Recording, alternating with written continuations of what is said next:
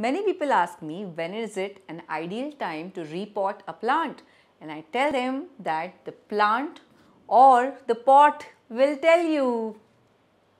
So in this video, I am going to show you when to exactly repot a plant and check out my live example of how my aloe vera is looking. It's completely jutting out of the pot and the pot is also not able to take its weight. So this is the ideal time to repot a plant, and this is not only aloe vera, it can apply to any plant in the world who is almost toppling off from the pot. Now what is wrong with this aloe vera? Nothing is wrong, it's just that the aloe vera has outgrown the pot. So let me show you how I am gently repotting it without damaging any of its leaves.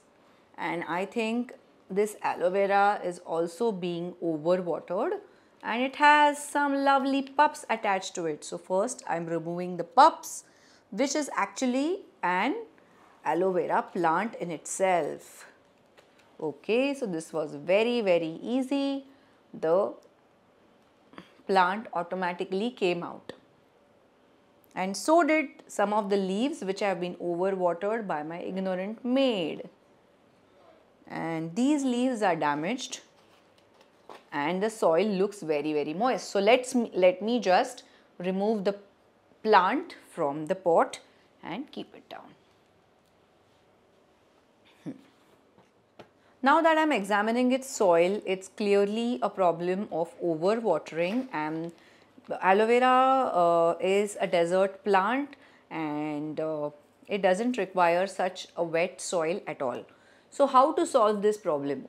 I am going to mix a little bit of dry soil into this extremely wet soil. Now let's get ahead and do that. First of all, I will dig in and remove all the extra wet soil, and I'm just adding, because this is a good mixture, I'm adding a little bit of dry soil to it.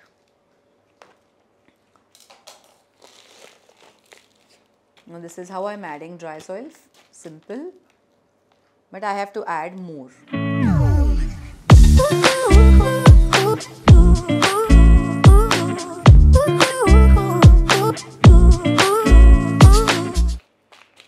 Now we have added a lot of this dry clay soil to it, and this dry soil is actually so dry that it is forming clumps of the soil itself, like it's become too dry. So just separate out these rocky structures, and eventually, because this soil was a very wet, this is going to get dissolved in that soil eventually. Now what we are going to do is, I'm just going to take out some of this soil into this pot and then place my aloe vera in this soil. So let me just take it out. And now I can feel that, you know, the soil is not that wet. I'm almost going to take out half of the soil. And I think I will still need to add a bit more of the dry soil to this, so that my aloe vera roots don't become very soggy and eventually get dissolved. When it comes to gardening tools and equipments, I do not have any kind of fancy tools and equipments. I just rely on a scissor and a knife to do all my gardening things, and also I don't use gloves, which I think I should rectify. So now I have prepared this soil here and I have added a lot of dry soil and a bit of compost in it, and my preparation is ready. So I have filled almost like very little of it, 1/4 of the pot, and now I'm just going to place my aloe vera directly. Now before placing the aloe vera, there are some of the aloe vera leaves which have been totally, there is no word for it, they have totally become soggy and it's like a mushy mixture. I just first remove them, because then they will start rotting. Yeah, it also smells disgusting. Okay, it smells really disgusting, and I'm going to just chop off this leaf because eventually it's going to get in the way. We can also use a scissor and just cut it off. Always cut the aloe vera leaves right from the bottom. Once my maid did this mistake of cutting the tops. So this is how you cut it. Now this stem looks fresh, and remove the extra covering because again this is going to get soggy.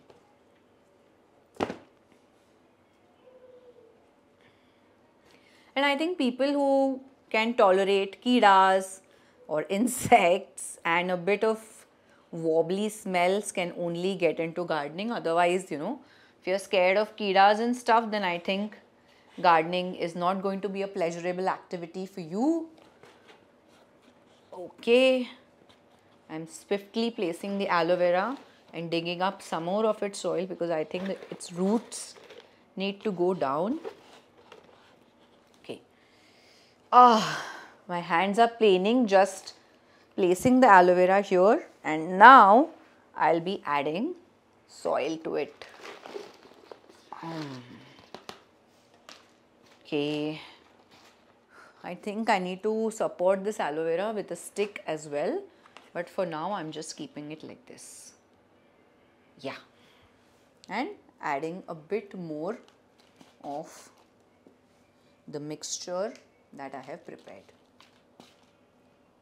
Again, I am not going to water this aloe vera, and I have given strict instructions to my maids not water this aloe vera for the next 15 days at least. Extra plant, free. I just place it back into this and allow it to grow. Simple, done. How did you like my Repot with Me series? And here I have repotted a giant aloe vera. In the next video, I'll be showing you how to repot a fern, which can be really tricky. But it's my most favorite plant in the world. Hence, I'm showing you how to repot a fern.